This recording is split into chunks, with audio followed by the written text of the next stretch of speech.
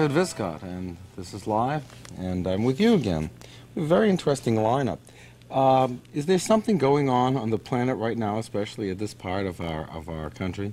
You know, we had another earthquake this morning, a 6.9 out in Eureka, California. It makes you a little bit anxious to think that all these things are happening at once. I don't know whether you're having any anxiety about that, but living out here requires that you accommodate to these earthquakes. I was standing on a stage lecturing to 600 people when the last one occurred, and the funny thing is I thought it was something I ate. It's funny living in California, isn't it, the way that happens? You adjust to different things. Anyhow, life is not always that easy to adjust to, because just when you think you have your life worked out and you've got your job straightened out or your relationship straightened out or your relationship with your family straightened out, something happens. But the truth is, the something that happens always has to do with you. There's always something about a weakness that it reveals or some unfinished business from the past that shows up. The things that happen to make your life miserable are really part of the life that you haven't completed, the life lesson you still have to learn. And that's why you're tuning in, because I try to cut to the heart of that and point out that life lesson and free you up. Hi, David. How are you? I'm good. It's Great. You having earthquake jitters? Well, you know, when you were talking about how people adjust, I wonder, do you adjust if you're a native or if you're a non-native? Because I haven't adjusted yet. I'm not from here. I think you adjust right up until the moment everything in the room starts moving. And then forget And then it. it doesn't really happen. Okay, before we start, David, you know, I want to congratulate you for your Emmy nomination for Best Host of a Local Show. I think that's great. I think the viewers should know that. I think it's great, too. I got to tell you, I'm thrilled to be nominated for an Emmy. And if there was anything, here I am, a little psychiatrist from Boston, comes out to L.A., and it's really cute. So I got to tell you the cutest story, though. So I called up my mother. My mother's 85 years old. You should be in such good shape when you're 85. So I called her up. She reads things. She looks at variety. So I said, Mom, I was nominated for an Emmy. So she goes, what category? What category? Isn't she great? What do we have? Okay, we have Helmut, and we've talked to him before. He's on line A.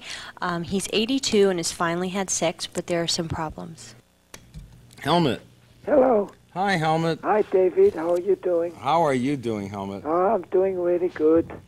Tell me what's going on with you. Well, first, congratulations. I just heard about your nomination. I think it's beautiful. Well, thank you, Helmut. Well, I just heard about some of your nominations, and they don't sound so bad either. Oh, yeah, it's not bad at all. Tell me.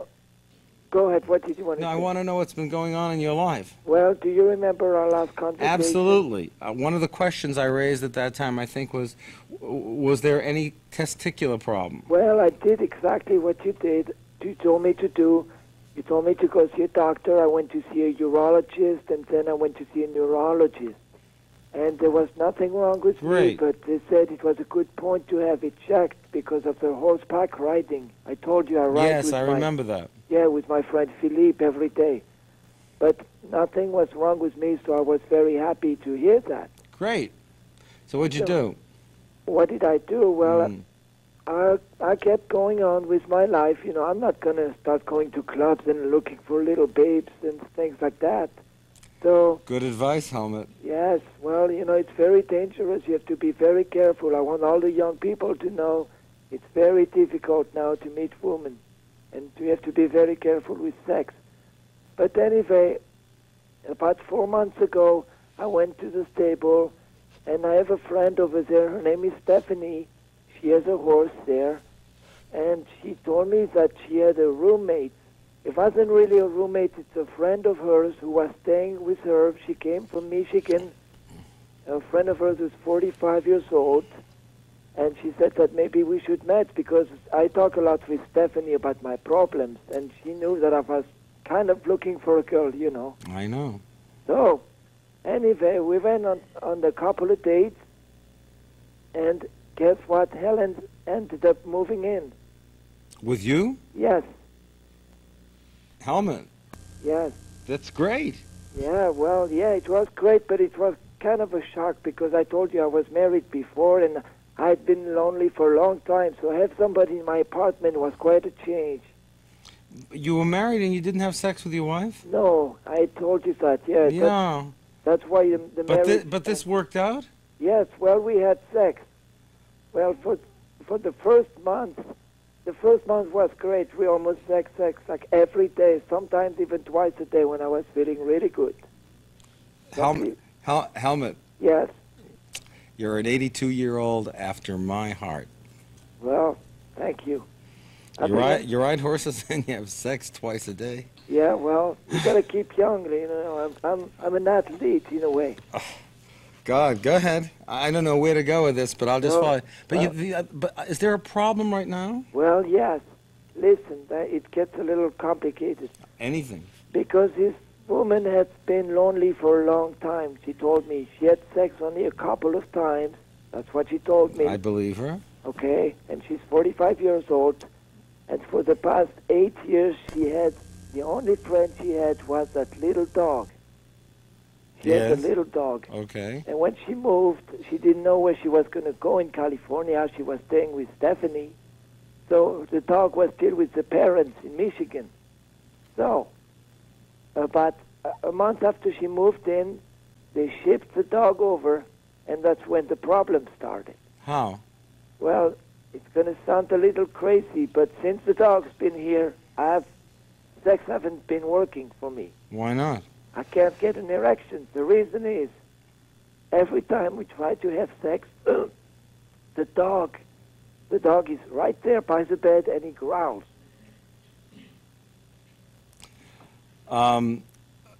Ship the dog back. Well, no, because you see, it's a close friend to her. Okay. It's very, very protective. Everything. Well, that the dog why? does. Wait a second. The dog doesn't have to be in the room. Well, Can't the dog be outside? It's a very small apartment. Isn't there a place for the dog to be outside? No, it's an apartment building. So, but you see, she treats the dog like a person, and I'm not used to that. And the dog is ugly. I love dogs, but this thing is ugly. Would it make any difference if the dog were adorable? Well, no, I don't think so. Okay.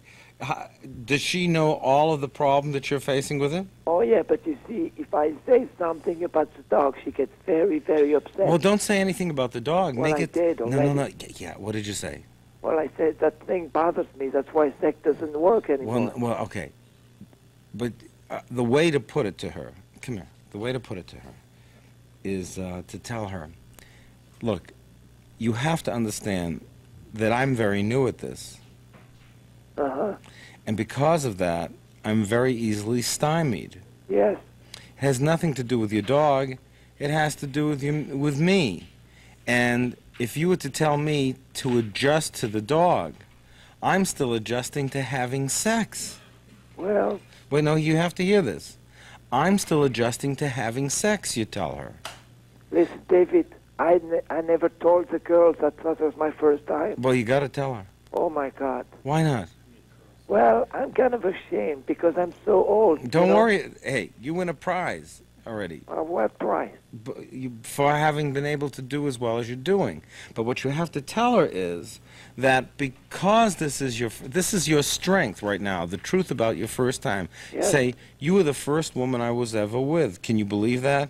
And because of this, I'm a little skittish and anxious about it. And when you bring a dog into the situation, I'm unable to perform, not because of the dog, but because of me. Right. So you make it her problem. If she wants to have sex with you, you can't be there with the dog. So another thing you can do is she moved in with you? Yes. We live together. In your apartment? In my apartment. Right now she's back in Michigan to visit her parents, but of course she left the little dog here with me. I take care of him, I walk him, I feed him. But you know what? That dog is something else, David. Doesn't like you. He likes me. But whenever I'm not playing with him or not doing anything, he sits and stares at me. He's right here, right now. And I'm sure he knows what I'm talking about. I'm telling you. He's something else. And that makes you very nervous? Extremely. Well, not really. Only when we have sex, because he growls. And I feel very uncomfortable. And she's so overprotective with that Why dog. don't you get some dog yummies? You know what those are? Some what? Dog yummies. They're like little dog bones. Dog bones? Yeah. Oh, he's got all toys and bones and Generally cookies. speaking, dogs, yeah, but if you give him something terrific before Yeah. you have sex, he'll be more concerned with his dog bone than your sex. Well, His sex he'd be interested in, but your sex he's not as interested in as he would be in a dog bone. guess what? What? That dog eats every evening at 7 p.m. Okay. So one evening I said, let's go have sex while he's eating. He stopped and came in the room and growled. There is nothing I can do, David. I love dogs, you know. Mm. But she's like so overprotective. She's like a mother with the dog. It's insane. Hey, you have to tell her that it's your first time. Well, I don't know what that's going to change. It's going to let her know that you're unable to compensate for the dog. Well, I Because don't know. you're still compensating for having sex. Yes. Okay? Tell her that. Trust me. Tell her that. And that'll work more than anything else. But if she knows it's your first time, well, she'll back away from it. I hope that the dog is still there when she gets home.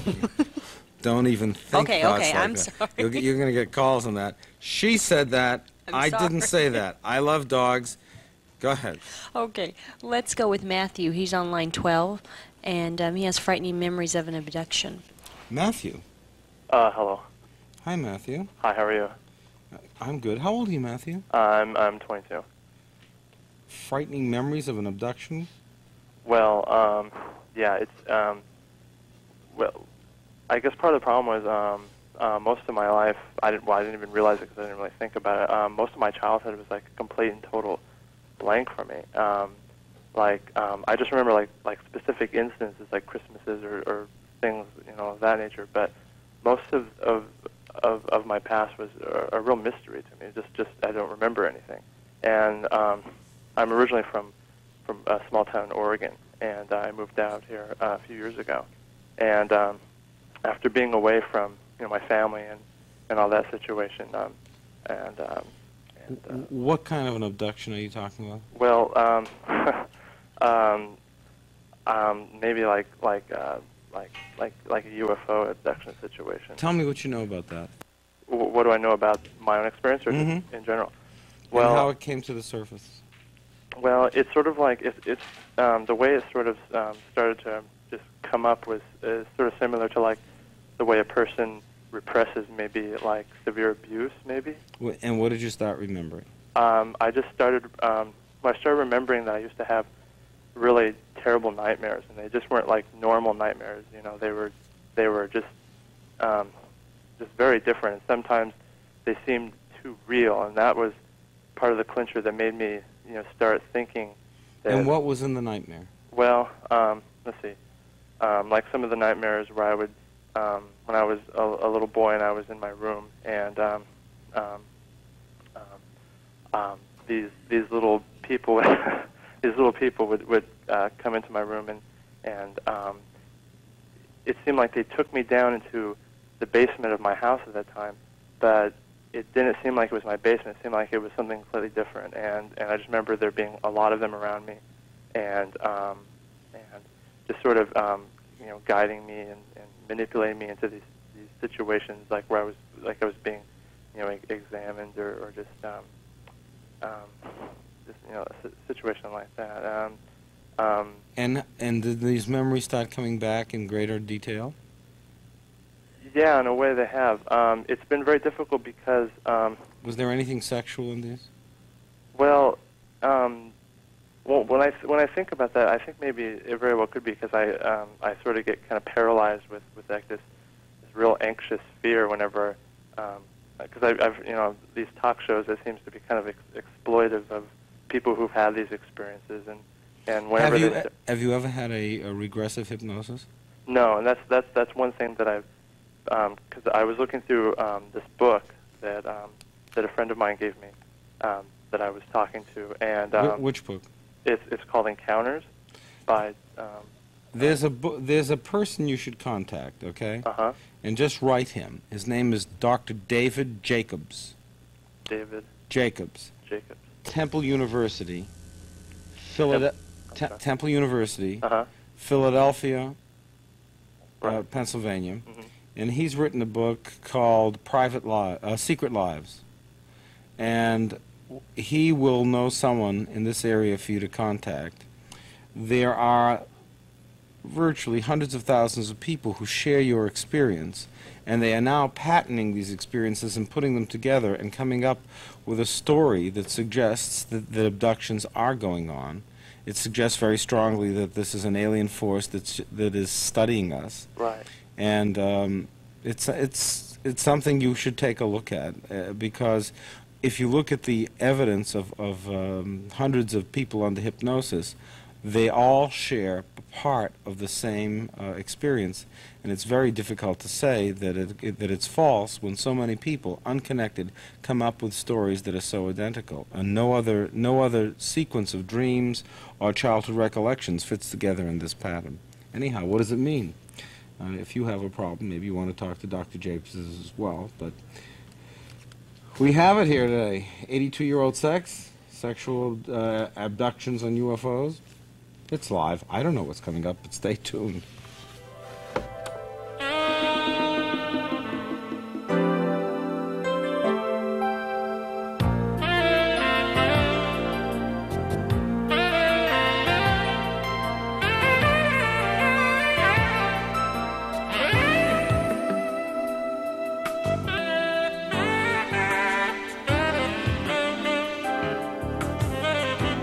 Welcome back.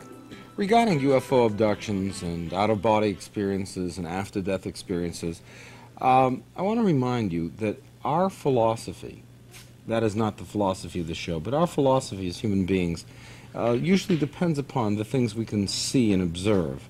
But just because there is not the human eye's potential for observing light before the red spectrum, there does exist an infrared spectrum, just as there exists an ultraviolet spectrum.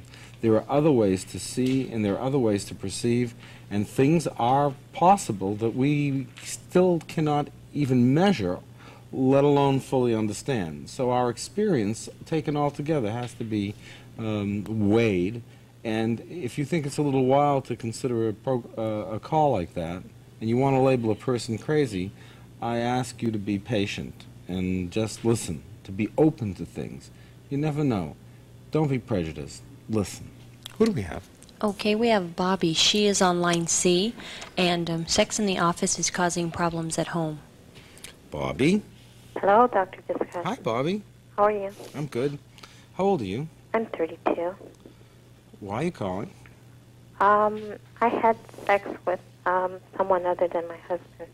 Yes. It was someone who works at the same place as I do. And I'm feeling very guilty. When did this start?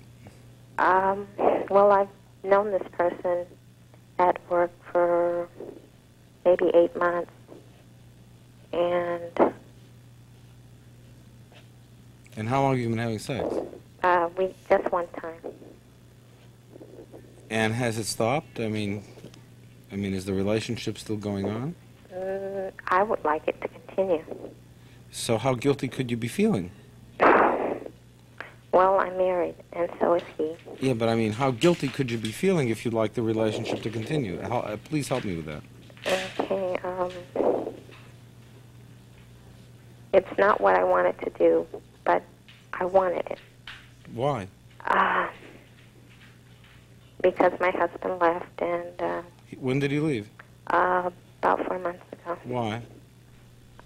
Because of another woman. So he's not in the house? No. So wait a sec.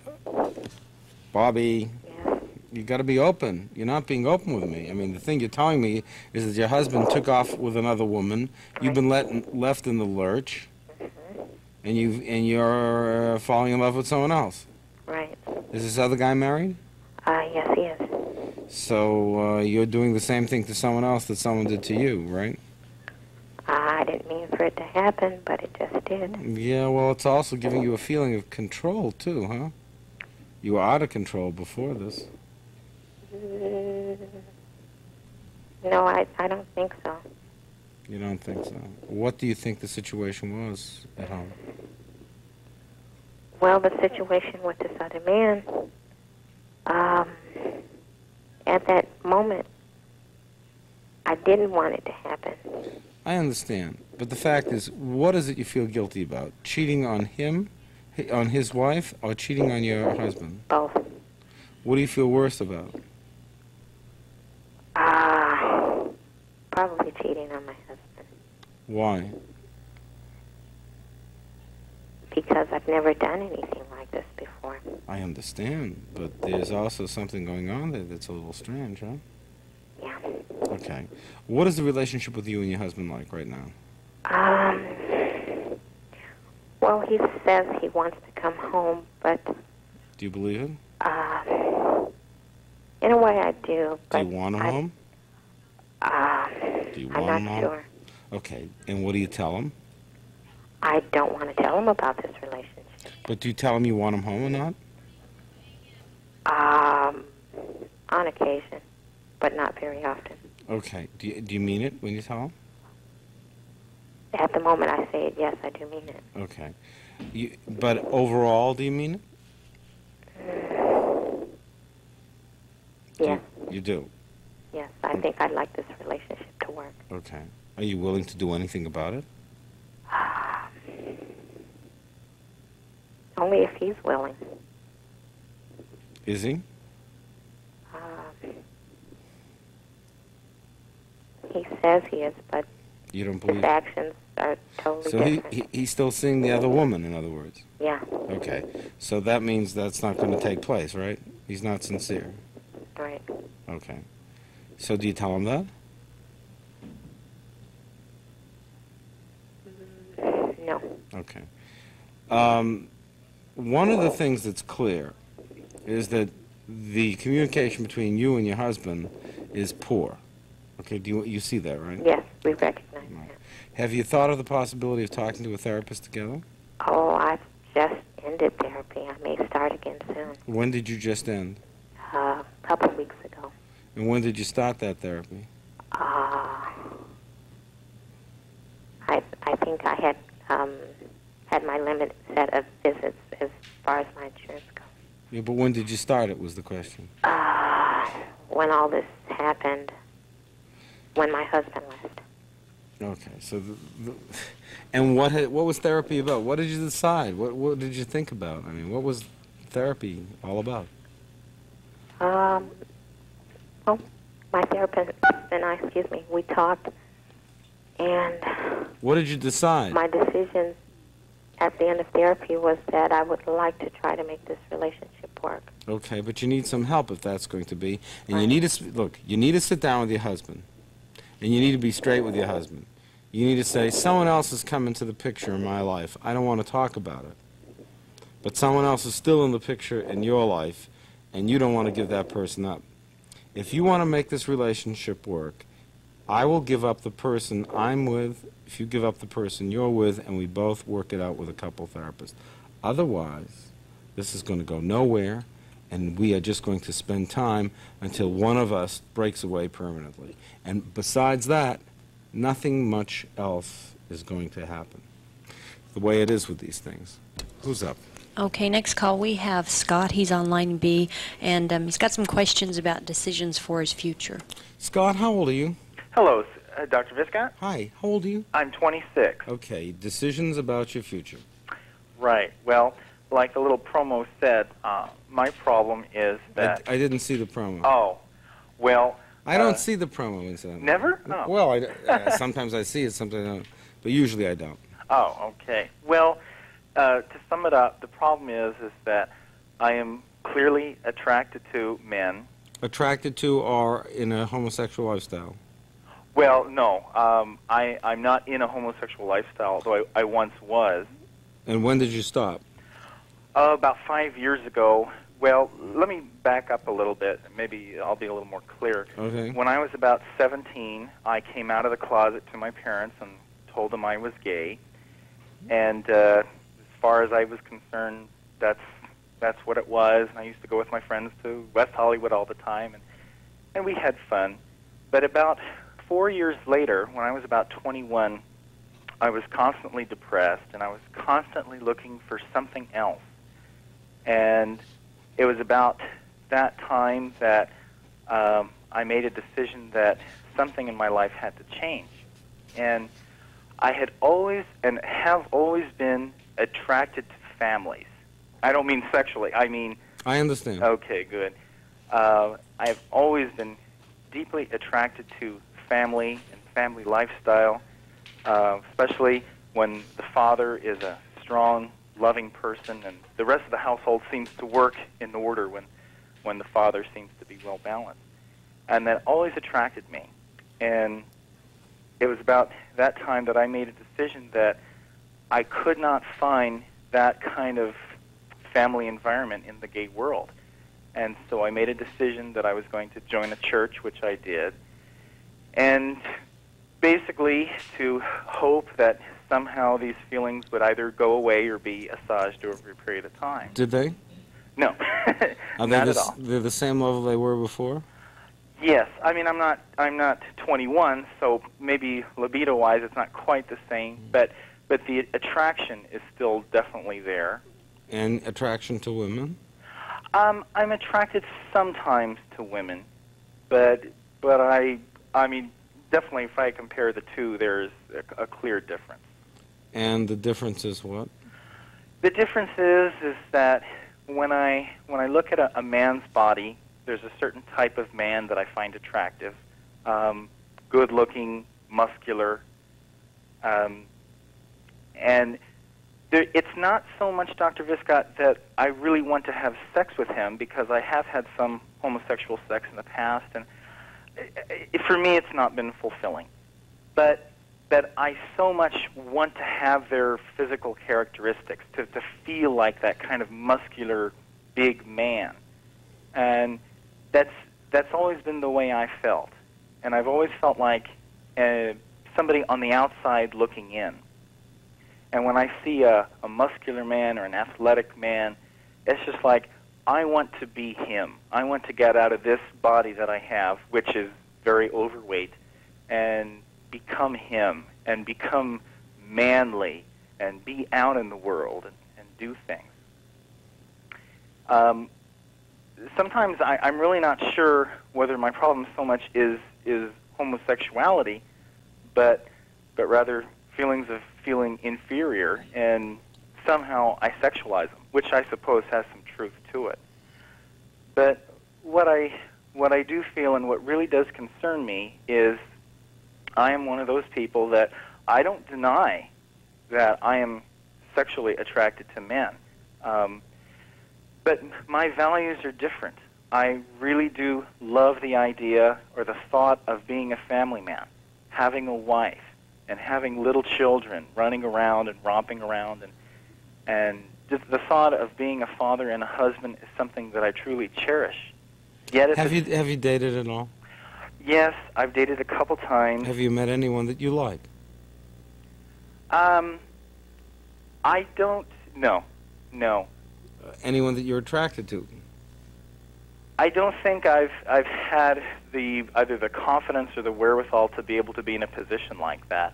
What do you mean? I mean, well, my dating experience, the limited amount that I've had, I thought was pretty terrible. Can I give you an example? Sure. I dated this one girl, and I'll never forget. We went to this. It was called a Greek Orthodox festival. They have it like in April or something, and you go and eat lots of food and dance and stuff. And I remember as we were walking into this place, there were so many men around. And I noticed as I was holding her hand, I couldn't help but to look at these men. And the feeling of being sexually attracted to this man was amplified, I think, in part because I was also trying to deal with her, and I felt so deceptive. And I thought, I cannot do this to any woman. Well, let's take a look at the truth. The truth is, you spent 5 years trying to answer this question to your own satisfaction. And in that 5 years, you've dated how many different women? 2. Which is not a fair shot. No. And if you're really interested in having a family, I think what you ought to do is try to date a lot of women. Well, Dr. Viscott, I think the problem with that is that I simply don't seem to be attracted to women. I mean, I have a Then desire. what is the situation? The situation is that I am definitely attracted to men. But you want a family. But I want a family at the same time. All right. I am what is called, I don't know if you've heard the term, it's fairly new, but a non-gay homosexual. I know this. Yes. And there are people who treat non-gay homosexuals. And I'm seeing one of them. Okay, and how long have you been in therapy? I've been in about 2 months. And have you had any luck? You know, I've had an interesting experience. One of the keys to recovery, and I don't mean in terms of a disease, but I don't know what else to call it for myself. But I had an interesting experience as I've tried being with other healthy men, and to try to feel whatever good things come from being in a healthy environment with other men, is that I have noticed that there seem to be spontaneous times where I am literally all of a sudden attracted to women. I don't force it, but it just happens, and I know that happened because it was the most. That's very promising. Yes, it is. My concern, though, is this, Dr. Viscott. Yeah, what is that now? Because where you are is all the stuff you've known before you spoke to me, and what we could say, in all honesty, is that some progress is being made. You still have the attraction to men, which goes along with that, but I don't really know what to do in order to find other healthy men to be around. I seem to really find where did you myself- find the first healthy men? Well, they are also non-gay homosexual men who are trying to recover as well. And it just happened that they just came over to my place and we were watching TV and we were just laughing and having. Are you with them in a group relationship? Well, we actually met in a group. I mean, is there a possibility of establishing that group and bringing them back? I am trying to. That would seem like a positive experience for all of you, and if it was possible to bring them back and set that up, I think that would be one of the areas where you could magnify the feeling. And all of you could talk about it openly together because you wouldn't have to be deceptive, and it would be a way of diminishing the sexual attraction between you. I agree with you. So why don't you do that? You may be setting up, for example, one useful adjunct to the therapy in treating non-gay homosexuals, and if that's true, you may be creating a system that you could become involved in as part of a therapeutic modality. It's interesting that you say that because just today I spoke with one of my church leaders about setting up a group, which actually he didn't seem too interested in, but maybe I can change his mind. Whether he's interested or not, you know the following. You know it works for you. You know it's a strong way of making your feelings about women happen. You know it's an adjunct to therapy. You know it's helpful for other men who have the same goals, and it's a way of talking about them and amplifying them, and whether you get support from this person or not, to tell you the truth, that's where I would go, and that's what I would try to reestablish. Do you want me to take a call, folks, or should we take a break? Well, we're going to take a break. It's as easy as that.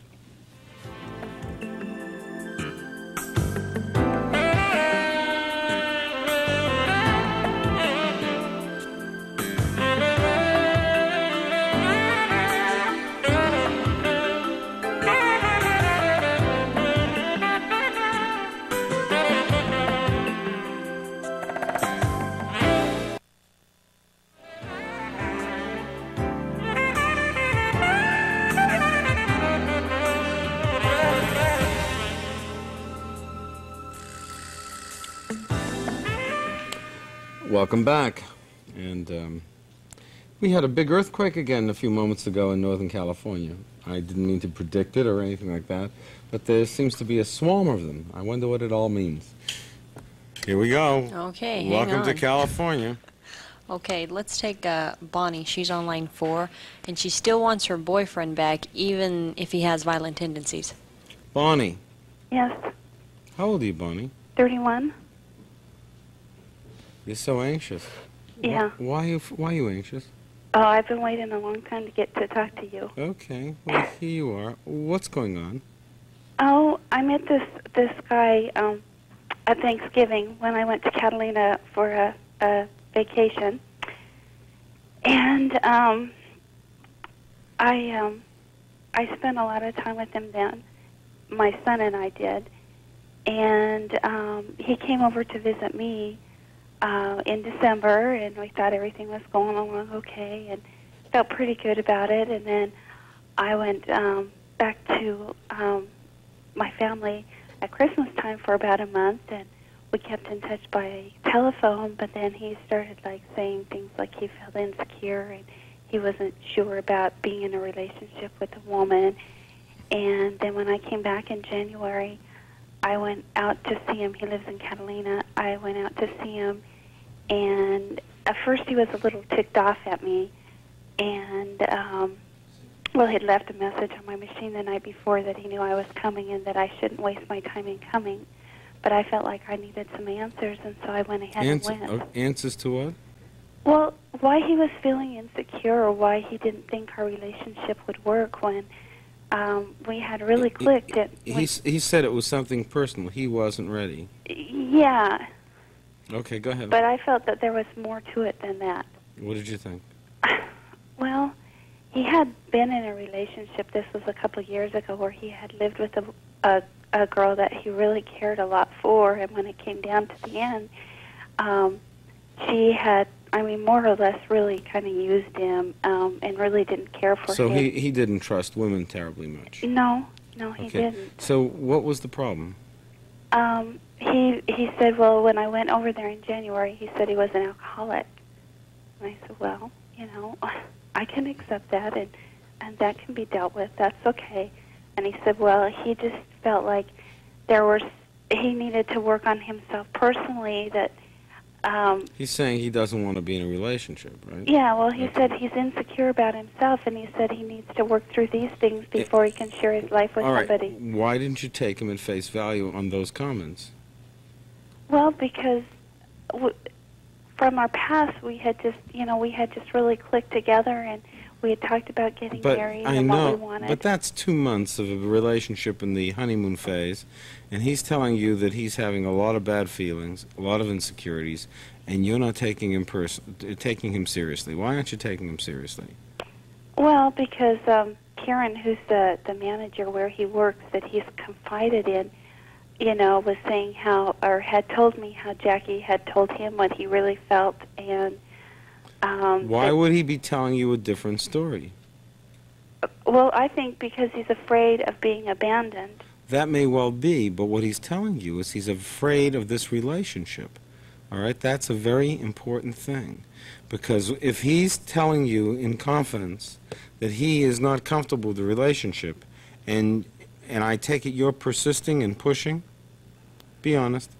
Well, maybe a little bit. A little bit. Then he may be feeling that he's getting trapped in the relationship. What happened? Well, I mean, so when I went there, I mean, we had a good day we spent together. We had a good time, and by the end of the night, I mean, it was like he seemed real happy, and what like happened? Things were going to work. I don't know. Tell me what happened. He went back to his room the next morning, and when he came back to talk to me, it's like, well, he had told me he had a good time yesterday, and something happened. What happened? Well, then he turned. He just totally. I mean, it was in one breath he was saying he was glad I came, and in the next breath, he just like said, I lied or this or that, and it's not going to work, and get the heck off the island. And what else did he do? Well, he just got mad, and then it was a month later when I came back, and I didn't come back to see him. I just come back to enjoy the island because I had come there a long time before he had, and okay. I had come into the office to talk to him because he had treated me badly. Where I met him was at work, and he had treated me badly when it was just he was at work. He was at work. He would see that as you coming out to the island to pester him. Well, no, yeah. That's how he would see it. Well, that's how but but the fact that you didn't think of that is what is so upsetting to me, because this is a man who's telling you he wants to be away from you. He doesn't want to be in this, and yet you persist. Why did you persist? Well, I didn't go to the island to see him. That's not true. I took my little... That's not true. Come here. That's not true. Just admit it to me. I mean, it's too late to hide. You have to say the truth. You went to that island with a specific thought in your head of, maybe I'll go to this, maybe, right? You had the maybe packed with your bags, right? Just well, possibly, because, I mean... Definitely, I knew how he or felt. else you would... Of course. So you went there specifically to find out how he really felt, right? Yeah. Okay. So you went there specifically to see him, right? I don't feel that. I feel that way. He felt that way. Okay? So he would feel bugged by you. Look, I have no problem with you. I have no problem with him. I have a problem with the fact that you don't know your own feelings. You felt rejected, you felt confused, and more than that, you felt wounded and desperate. Right? Not particularly. Then why did you pursue him so strongly? Why couldn't you allow him to say, well, I don't want to be involved with you, and you say, hey, time of day, you have it, I'm leaving. You couldn't do that. Okay, so what happened on the island after he felt pressured by you twice? Well, he got mad. What did he do? He blew up at me. And what did he do? He took a knife out of the kitchen in the office and held it at my chest. And said? And said nothing. And acted as if? Well, he was mad at me, but then... For what? Because I told him that when I was a customer and he was at work, he needed to separate his personal feelings from his job and treat me just the same as any other customer. No. Bonnie, come on. You gotta wake up. This is reality. You are forever Bonnie to him. You're never going to be a customer to him. To go in and pretend that he should react to you like a customer when he felt pressured by you. Maybe he's in love with you and can't handle the feelings. Maybe he's not in love with himself and can't love anyone else, and you bring that to the surface. Maybe he's an inadequate person who was lost his trust in women from this other relationship, and now that he feels being dragged in again, the last thing in the world he wants is to be caught in your web. And now you're coming out again to see him, and you go into his shop and he's panicking. Don't you see? It doesn't have it to do with you. Let me tell you the first thing. The worst thing in the world that could happen to you right now is that you get off the phone talking to me and your phone rings and it's him and Catalina saying, hey, I think we should try again. This man is completely wrong for you. And you're wrong for him, because you don't take his feelings seriously, you don't believe in him, and the truth is, because you don't believe in his feelings, you're going to end up hurting him on his scale of things, the way you were hurting him, because he only reacts with anger when he feels hurt, and you wouldn't even know how you were doing it. Accept that it's gone, accept that it's over, and don't go to Catalina. He'll know you're in the island the moment you step off the ferry. Sometimes you just have to let these things go, and this is one of those times. You cannot be around someone who's threatening you like this, who's giving you every signal in the world that this isn't going to work. We're going to be right back. You stay tuned. It's good stuff coming up.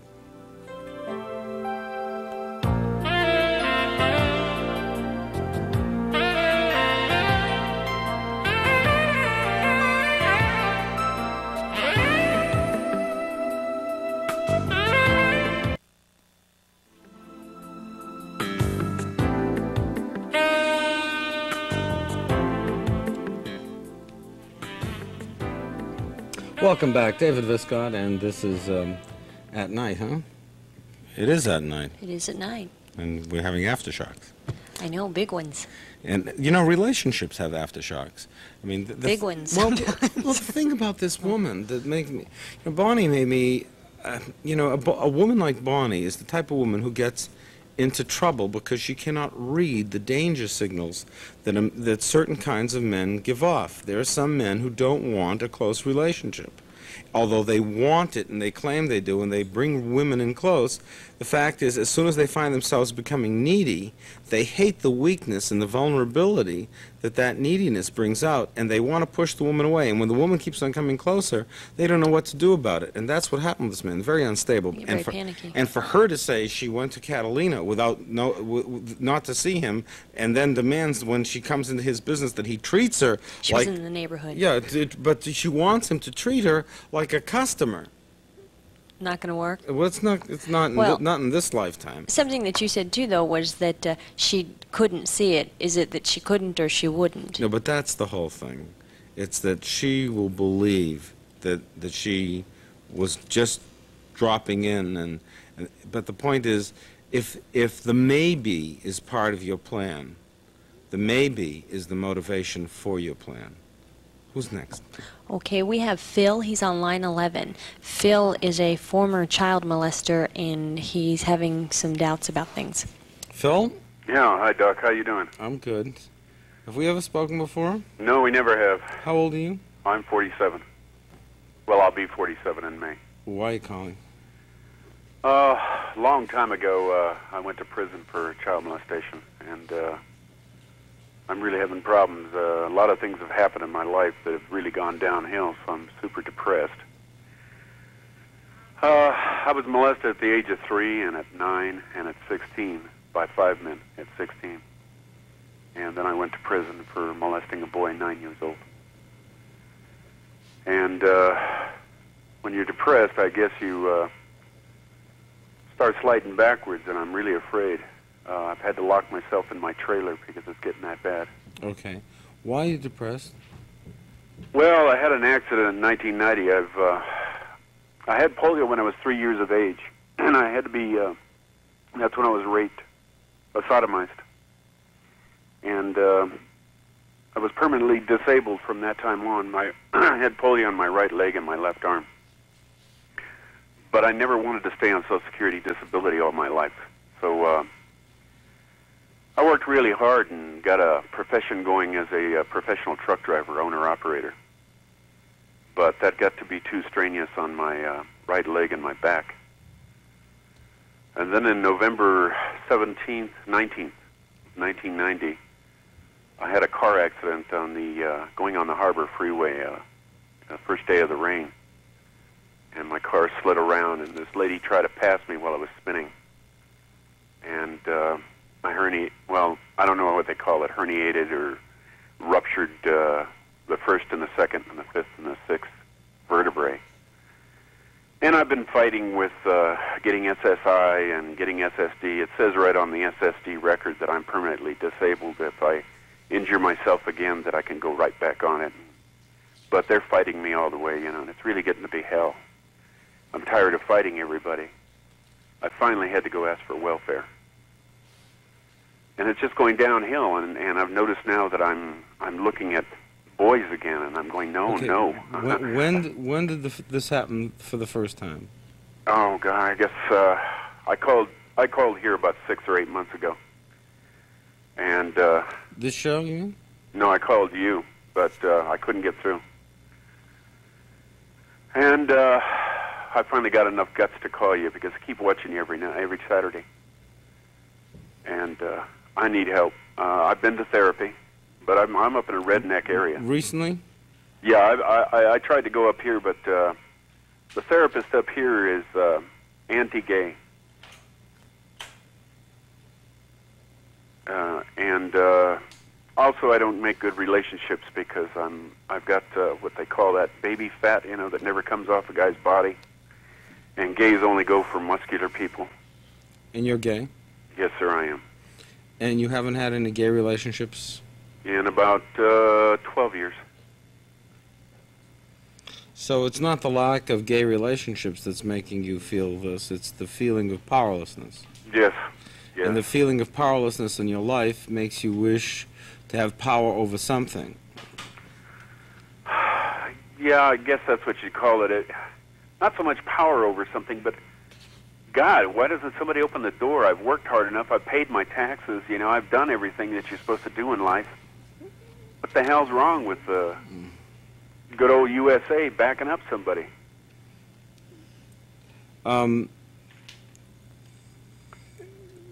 Is there any chance of you getting therapy in the city out of the area that you're in? I've got no more money. I'm flat busted now, and nobody takes credit. Well, how long ago were you in jail? Oh, that was way back in 1969 to 1973. Is there any chance of speaking to a probation officer in the court? Oh, no. No, they won't take you after you're off parole. They won't bother with you. Even if you think something can be done to prevent it? You have to break the law to get the help. That's what they told me. Is that what you're trying to do? No, no. No, no, I don't want to go back. You don't know what it's like in jail. Oh, I'm aware. When you hear those doors slam, if I hear a big door slam behind me, I still jump. I sit in a restaurant. I have to sit where I can see people. I can't have a glass window behind me. I get so paranoid. Yeah. It's just like somebody's going to shoot a gun at you. No, no, I don't want to go back. Okay, so you definitely need therapy, and we're going to help you get some low-cost therapy somehow or other, okay? Okay. Because there's no reason why you shouldn't be able to do this. And so what I would like you to do is I'd like you to stay on the line. Okay. And we'll have some of the people pick up in one of the producers and put you in touch, okay? Alrighty. All right. But the important thing, the most important thing is that you've recognized it. Say that again? You've recognized it. You brought it to the surface. You know what's going on. You're feeling out of control, and it's the feelings of being out of control that remind you of all the times when you were sodomized and raped as a child. And those forces, the early forces in your life, were the nuggets that caused you to want to repeat that act. So as you feel out of control, you're remembering an earlier feeling of being out of control. And that's really what's pushing all this to the surface now. So let's try to get you into some more control and get you the help you need. You stay on there. And you stay tuned, because we're going to be right back following this.